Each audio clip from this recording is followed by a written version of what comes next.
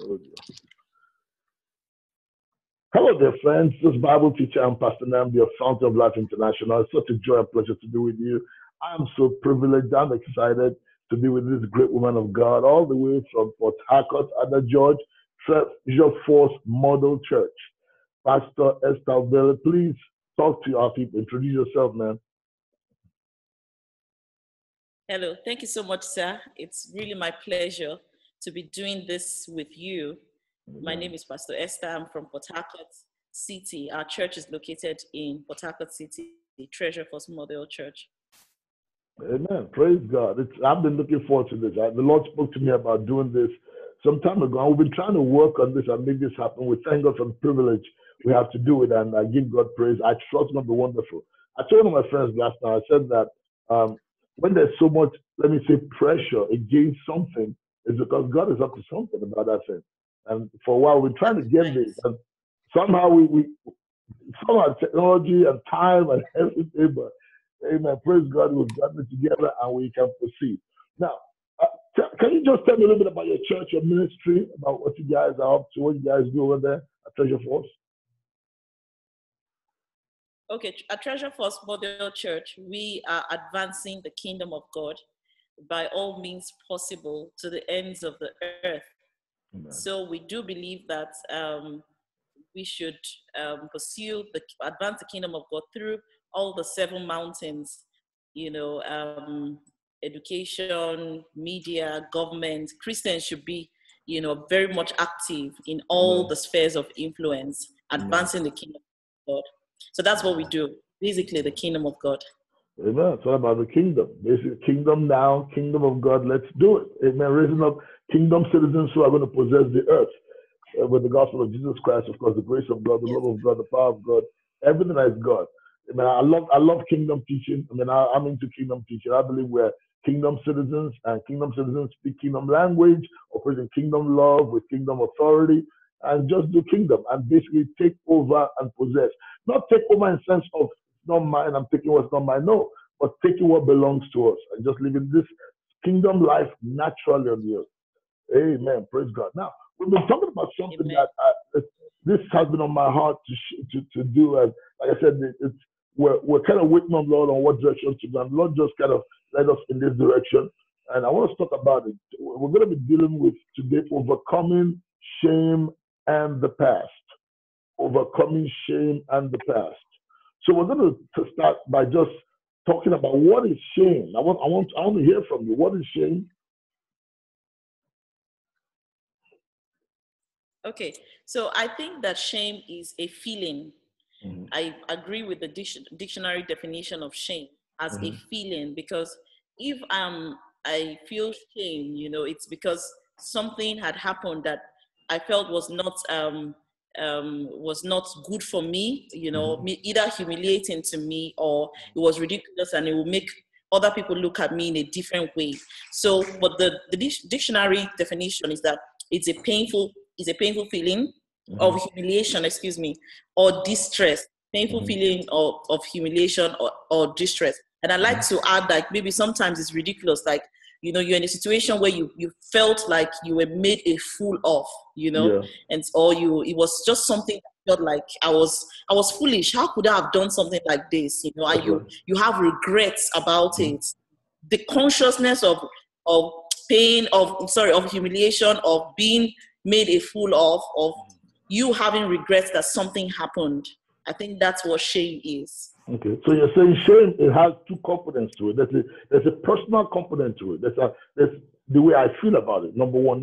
Secondly, the other part is that leads to social isolation, humiliation, withdrawal, or inability to function at optimal levels. So while there are 2 components, the first component is internal. That's my personal feeling. The second component is how people actually treat me as a result of what has happened. Like if there's been a scandal attached to somebody, the person internally feel, let me say, ashamed of what they've done, or what they've been through, or the experience they've had. There's also the multiplier effect of other people that treat that person, which further accentuates the shame, the feeling of shame. And there's many times a withdrawal. Shame leads to many times a withdrawal from society and all that. Now, we're talking about believers. Talking about believers now. I mean, do you think could this actually be a problem for believers? Yes, actually, I think it's a great deal is a problem for believers. You know, there are different ways that people actually have this shame. For instance, the one that I know is common for young people is that because we have this thing of no sex before marriage, you now find that there are people who engage in masturbation as believers. But because of, nobody even knows that they're doing it, but they always, I know that people that have this issue have a feeling of shame that actually leads to self-condemnation. Now they are not having sex, you know, they're not doing any, well, like, in the sense of the word, they're not doing something that people are actually seeing them.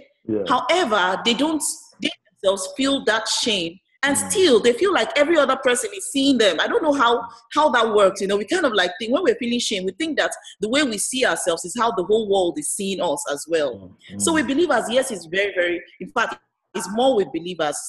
Another example I could give is that of, you know, people that, you know, the social norm as a believer is that no sex before marriage. You should be married, you know, and not divorced. But then if you're divorced, what now happens? You have that social stigma as well. You know, people look at you differently. You know, can you still work as a minister?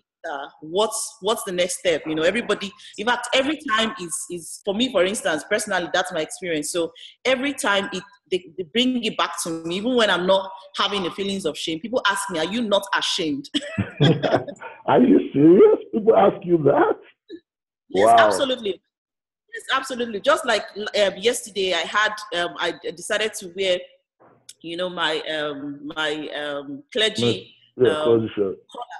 Yeah. Yes, and wearing my clergy collar and taking a photograph with it. Can you imagine that somebody actually told me that how can you wear a clergy collar and wear fake lashes? And actually, I don't have fake lashes, but I don't know how she looked at the picture, and she had to tell me, "How can you do that? Have you no shame?"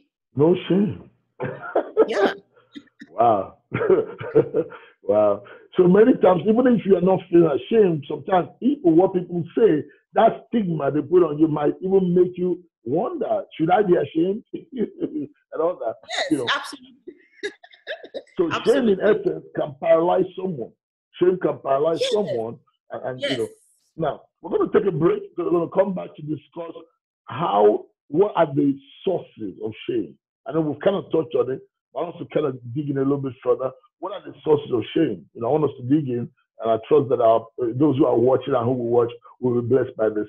This is Bible teacher Pastor Nnamdi again of Fountain Love International with Pastor Esther of Treasure Force Bodal Church in Parakot. We're talking about overcoming shame and the past. We're going to be back shortly. Hang in there, don't go. Be blessed.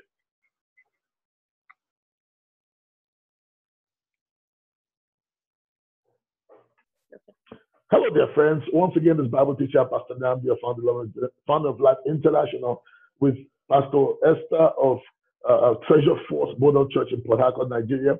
We're talking about overcoming shame and the past. Now, in our former segment, we began to talk about define what shame is. Let's go further into what is the past. What is the past, Pastor Esther? Please talk to us. Okay, what is the past? The past, because we're talking about shame, I want to assume that we're looking at a painful memory, you know, something that has happened to you before that you haven't really let go of. You can remember I like that comes. Yes, so it's a painful memory. You know, it's a painful memory. Usually, I'll say that if you have been healed from a memory that's painful, actually, you would no longer remember the pain. But as long as the pain is still in that memory, then that's your past. That's what we're talking about dealing with right now. That's what we want to, you know, put it alongside with shame and deal with it in this segment. So you're talking about, what you're saying is this unresolved painful memories or experiences. Absolutely. Not resolved. Yes. You know, that's what basically is the past. And we know that, yes, sir. I tell people the past is what is past. You know, so there's a reality of the past being passed behind you. But if you've not dealt with the painful memories from the past, as it were, it can actually hamper you in the present. It can determine how you live your life. It can determine how you function, even in ministry. in life, in your career, in your academics, in your whatever you're involved in. And I believe, personally, I believe that there are many women, but more on the women's side, who are not married today, not because they have not had suitors around them, but sometimes because they've not resolved the past. And therefore, that becomes something that they bring in, into their present. And it's like somebody who's brought a thinking past into the present that basically scares away everybody else in the present from dealing with them. That's right, sir. Mm-hmm. So let's talk about sources of shame. What are the sources that you can identify of shame? Okay, I think that basically all sources, the only source, one source to shame, and that's the enemy. Right? Every other thing falls under this one. The enemy is the one who is the accuser of the brethren. That every time you're feeling you have something that is unresolved or something that is making you feel shame, it's actually the enemy that keeps bringing it to your mind. It keeps bringing it to your memory and then makes it look as if it's real right now because it's unresolved. There was a story of a school teacher that he's a school teacher now and really like maybe in his almost 50s at this point now, but his teacher when he was in primary 1 had abused him, and now he's almost 50 and he keeps talking about that his teacher. You would think that it happened yesterday. Wow. That means it's unresolved and it's right now in his present. It's right now in the present. So who would bring such a thing? It's the enemy who is the accuser of the brethren, because at that point he's trying to blame his teacher, but you see the point is that he feels inadequate. He feels like there's something wrong with him, and that belief is hampering his moving to the next level. So it has to be the enemy first. And the enemy could come in different sources, maybe from people, using people to get at you, just like how I had a very good day yesterday, and then this very holy sister, I won't say she's not holy, and then she comes and tells me that how can you even wear fake eyelashes? And I don't even have fake eyelashes. The first thing I wanted to say to her was like, I don't even have fake eyelashes. You want to come and touch them, come and pull them, come and try. Pull it and see it. Yeah, so she just put a hamper on my whole day. Then I felt like, no, there's nothing wrong with her. It's the enemy that's trying to use her to get to me. I mean, it's so funny. What is that so funny? I remember watching, we had our presidential election last year here in America. I remember watching our president right now on the debate, while traveling, and someone said, "Is your hair fake?" Donald Trump said, "No, come on, pull it. You might actually pull it." People think your hair is fake. You might actually rub the hair. I said, "Look, it's not fake." So I understand what you're saying. Like you're saying, the primary source of shame is the enemy. The enemy has done this. That's what the Bible says. It's the enemy. But there are different pathways it comes in. One thing I've personally realized is that sometimes we make wrong choices. And those wrong choices have certain wrong consequences. And they end up creating shameful experiences. That's one of the pathways that the enemy uses. The choice that we have made for ourselves. Wrong choices, foolish choices, sinful choices, ignorant choices. That's what happens. Sometimes it's not necessarily sinful, but it's just wrong. It's based on ignorance. I've driven before and I was trying to turn into a lane and I turned into oncoming traffic. I have to quickly back out again. That's a form of stigma or shame that comes because people are blowing their horn and giving you the look, and some people might even flip the bird on you, like we say in America. All kinds of things at you because people are upset, and that way you kind of feel like beaten down and feel little. That's what shame does. Shame belittles you. Shame cuts you down from your size down to this what you think, and that sort of shame I discovered is what other people. Now, the first one I said was about you, what you've done, what other people do around you that brings you in. Yes. Go ahead, man. Okay, so what other people do around you can also be a source of shame, to us. We already gave an example of what happened to me just yesterday, but also it could also be from, the way society, look, let me say this, let me give this example. I like that. There's a young man who came to church, and as at the time he came to church, he gave his life to Christ, received the Holy Spirit, he was doing well. But one day he said he wanted to see me. And now he's talking with me, and this is what he's saying. He's saying that, the level of Christianity where he is right now, that he doesn't know if he's going to be able to become great in the sense of being a great Christian, because the believers around him have not done anything sinful in their lifetime, like sinful. The reason he has people who are in his team who are boasting that they've never had sex before, they've never done this before, they've never done that. And for him, he has killed a lot of people. In fact, he even started telling some kind of stories about how, he killed someone and brought out his intestines and things like that. And I asked him, I said, are you trying to convince me that you're a bad person? Because at this point, you are born again. You are saved. And that doesn't stop you from becoming the greatest man of God ever. Come on now. So that's the thing, the attitude. I think a lot of believers, we have that kind of attitude. We try to have a holier than thou attitude, but usually I'm not deceived, because when somebody comes to you, making you feel as if they're better than you, it's actually, they're trying to belittle you so that they themselves can feel better about their own lives. That's what I've come to understand. Awesome. So people can actually make you feel that way. They boast and then they say all kinds of things. Or sometimes it's even directly at you and tell you you're not good enough. Yeah. And what you're saying is so real. So the religious attitude about people have sometimes, they can try and impute that on you and make you have the standard that the Bible did not set. But there's no standard. That's right. Paul said, my past is like trash. My past is done. Whatever I was before Christ means nothing. He said, look, I give up all that and I win Christ. Whether it was a very moralistic past, it's done. Whether it was a colorful past full of sinful behavior, it's all done. The Bible says now we are in Christ. Now are we in Christ.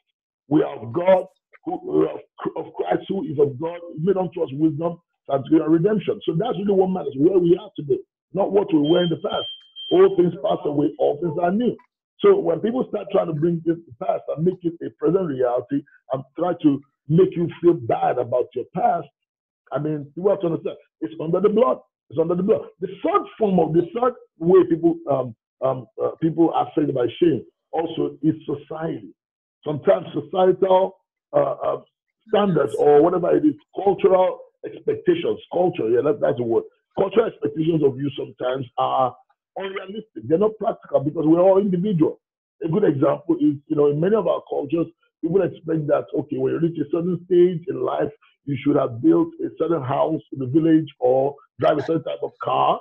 Okay. Now, because you don't fit that narrative, you're not driving that car, you don't build that house, you can be, if I'll say, intimidated by those people, and they try to put you in a shameful place where before you know what's happening, you don't travel again to go and visit your people because you're not driving the car, you have not met their expectations. What do you have to say about that, man? that's wow. That's actually apt, because I think this happened to me as well. I left Nigeria and I was married, I was a missionary, I was doing well. Now I'm coming back, without, I was not married, I had kids, and God was calling me to actually do ministry. I knew that society would not accept me. Of course, I was hiding. At that point now, I was hiding.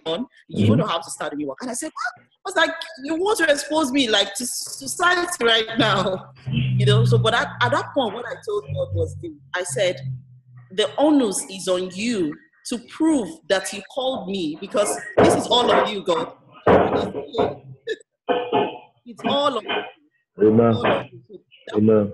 So that was what I did. I just left it and I had to. In fact, initially when we started our church, some people would not even take our flyers because they will ask, say, is this your pastor? Say yes. They say it's a woman, and then they'll reject the flyer.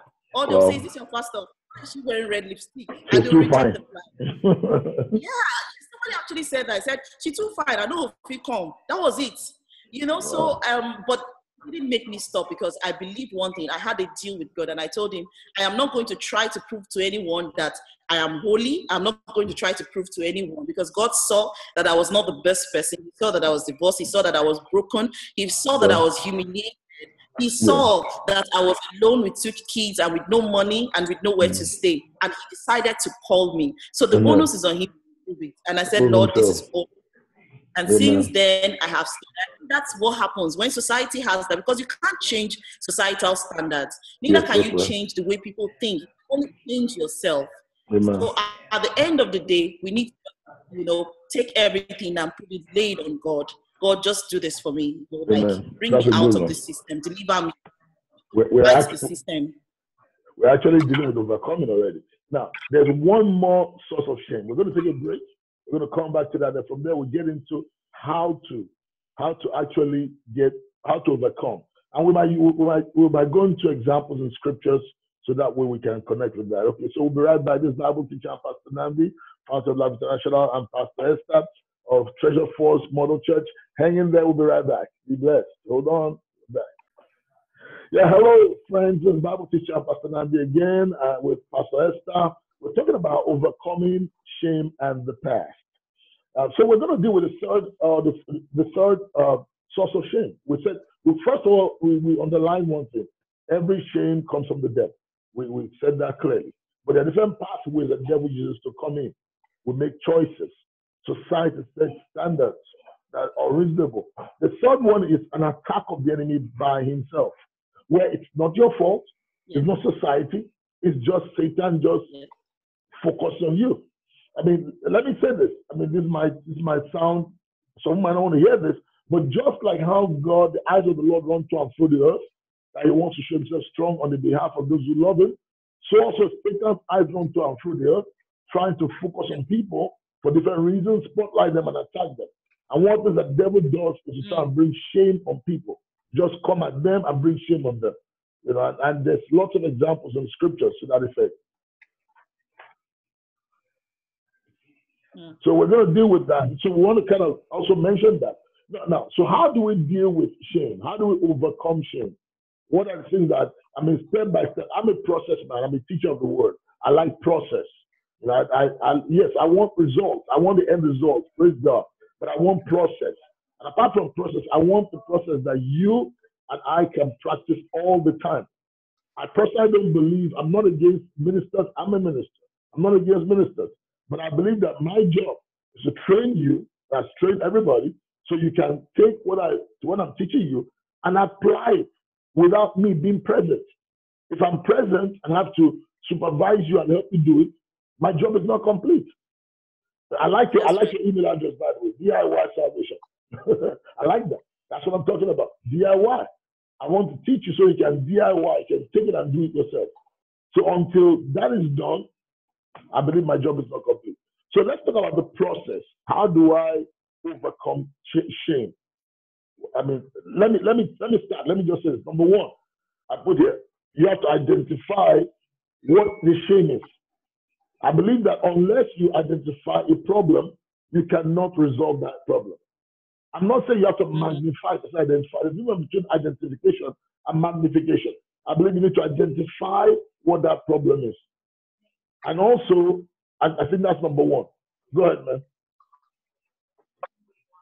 Okay, so identifying it is very, very important. And identifying what the problem is for me, I remember that some time ago, this happened to me where I felt ashamed because of a particular issue.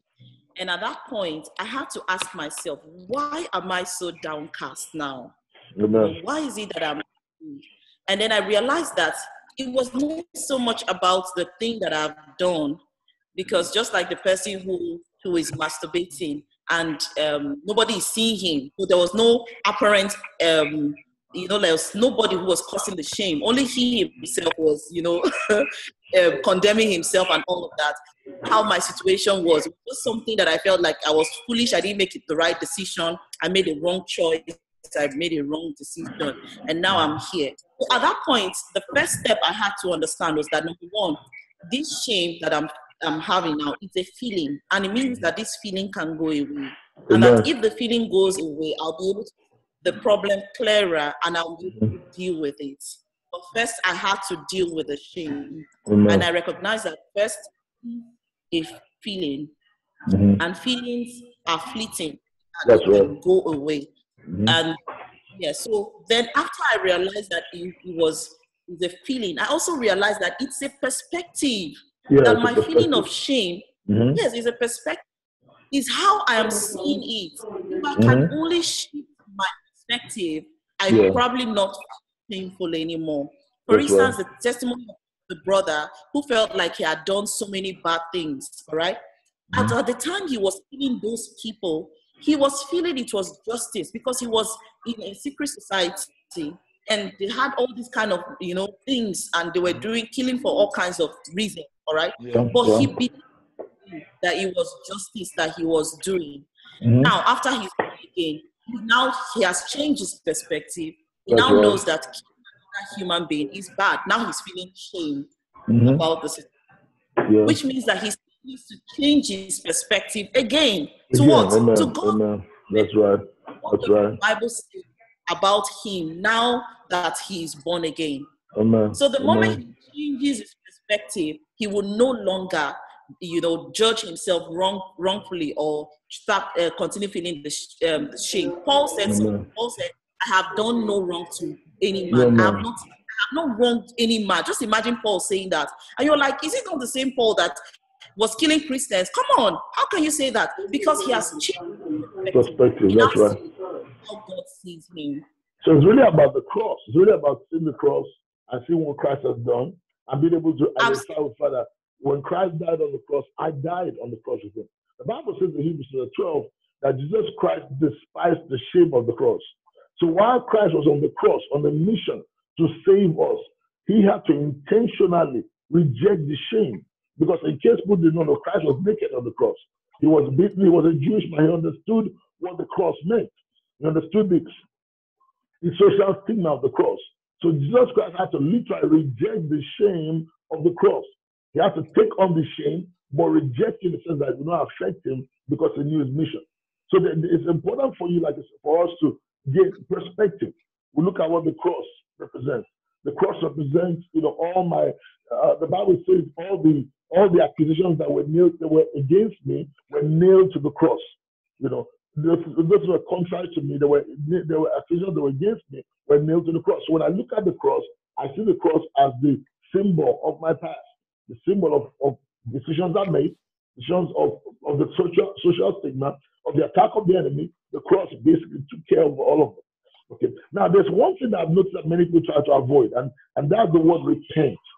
The word repent is the word that many people try to avoid. And I personally believe that people need to understand the word repent a little, because the word repent has to do with, like I said, a change of perspective.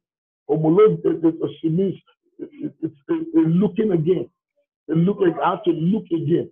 That's what repentance is. I tell people it's two words, re and pent. Pent is like a penthouse, the top of a building. So I've got to climb up again and look again. And when I look again, I have a different perspective. And that also makes me make different choices. Because, like I said, if my shame was not a result of wrong choices, okay, if I don't have a different perspective, then I'll keep making the same mistakes again. And I'll go in this cycle of shame. But if I can have a different perspective, then here's what happens. I interrupt that cycle. Because now I'm able to make proper choices, and that's very important. Go ahead, man. That's right. That's right. I really like that part concerning repentance. Change your mind, change your perspective.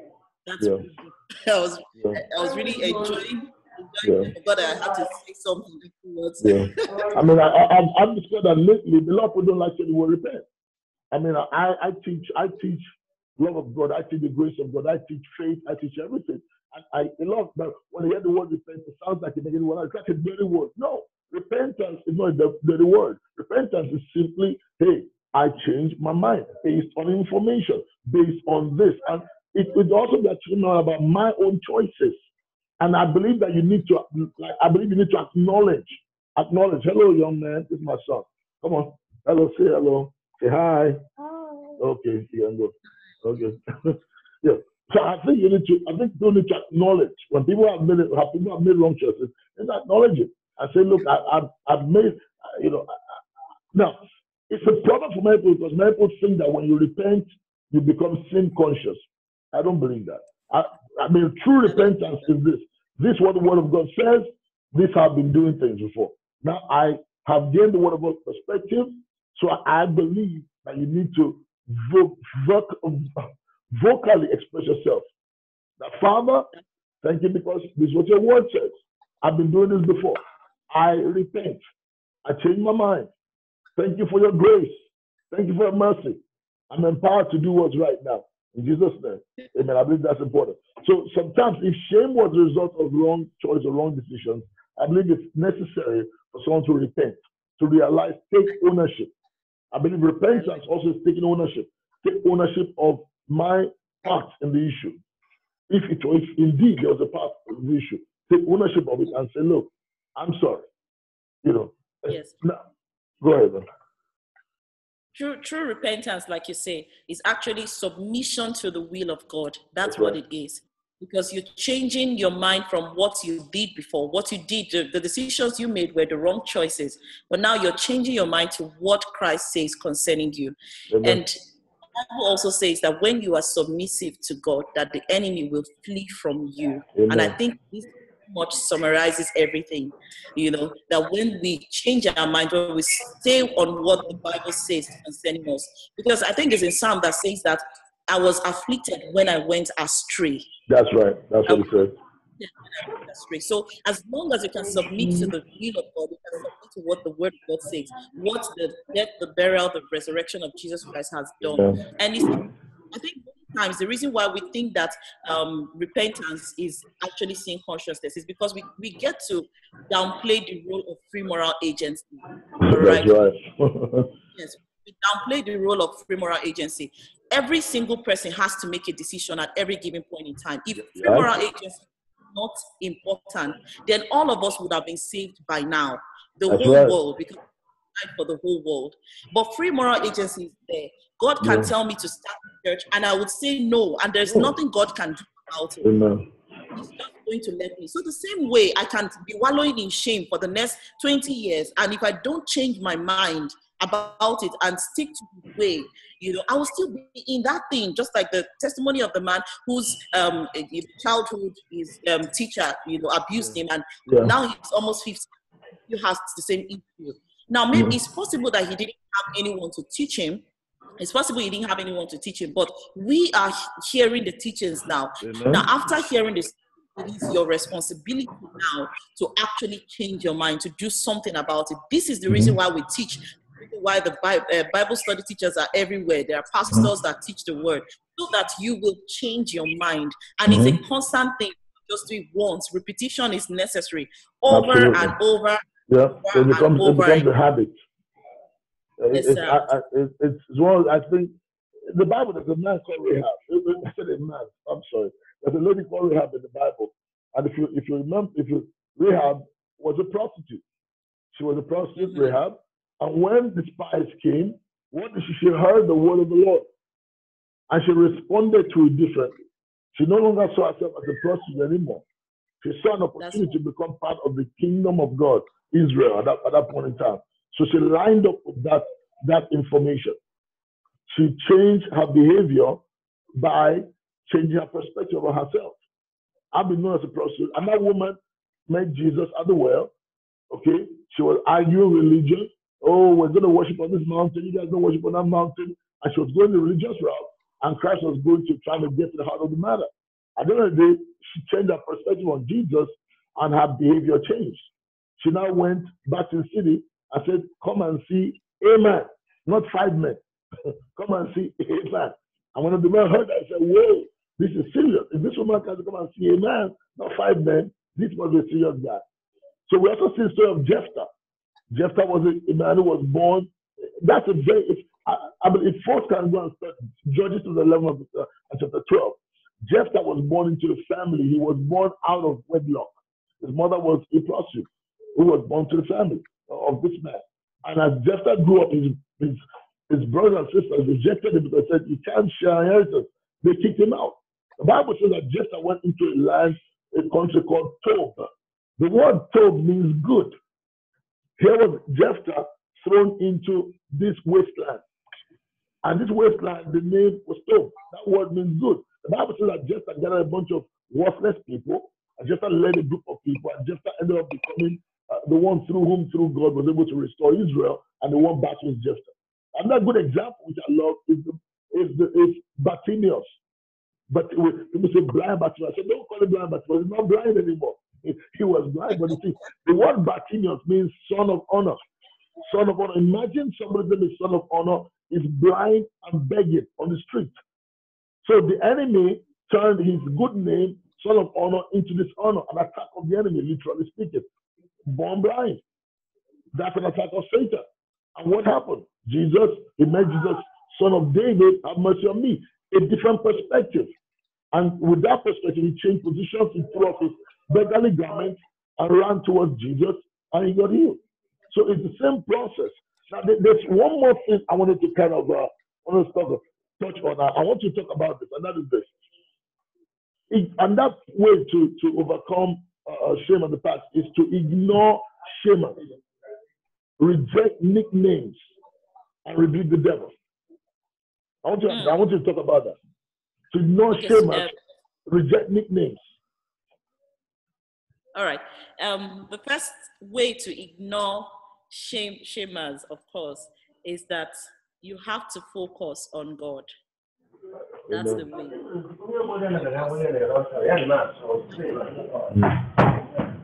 I'm listening to you. Go ahead. The second one, and that's what the example I can make is the one I told God that He has to prove my calling because it's the bonus. So you focus on Him in spite of what other people say. Then the second thing is that you have to ignore him because what people call you, they are sowing seeds into your life and all of that. Yeah. Now, this is what I'm going to say that where you ask to one of us is as a result of the controlling influence of our controlling rather of our lives, and where we are because of the control in our lives. So with the people calling you like that, if you believe in what they say concerning you, you will begin to manifest it. Yeah. Right? And the third one is what? I don't know if I remember it. Rebuke the devil. Rebuke the devil. Just say, Satan, take away from me. We come against you in the name of Jesus. That's right. All right, because he's the accuser of the brethren. He's the accuser of the brethren. That's who he is. That's his business. He comes to steal, kill, and destroy. I believe that's very important. And then some of that thing also I saw, another point that God put on my heart is 3 more points we're done. Keep loving yourself and others. It's important. Because if you don't love yourself, and I don't mean self-love in the sense of pride, but self-love in terms of appreciation of who I am. This is who I am. Thank God for what God has done in my life. This is who I am. I thank God for where I am today and where God is taking me. So loving oneself in that sense, I believe that's critical, very, very important in this process of overcoming shame. Because it's a process. And that's something I want to underscore. I believe in instantaneous miracles and I believe in them. I've seen it happen. I've seen instantaneous things happen. But for most people, things are in a process form. So if your deliverance, quote unquote, is not instantaneous, guess what? It's a process. Even for those who receive instantaneous deliverance, the process still has to be done. Because if not, you're going to come back to the same thing again and you're going to start the cycle all over again. So keep loving yourself and others. Stay in the love of God. And also become an ambassador of no condemnation and rescue others. That's very important. I believe that when you reach out to other people, you also get benefited. You also get blessed. The way I put it is that a pipe that passes water will always be wet. If you are an ambassador of no condemnation, no shame, it's under the blood. If that's what you're teaching and encouraging other people,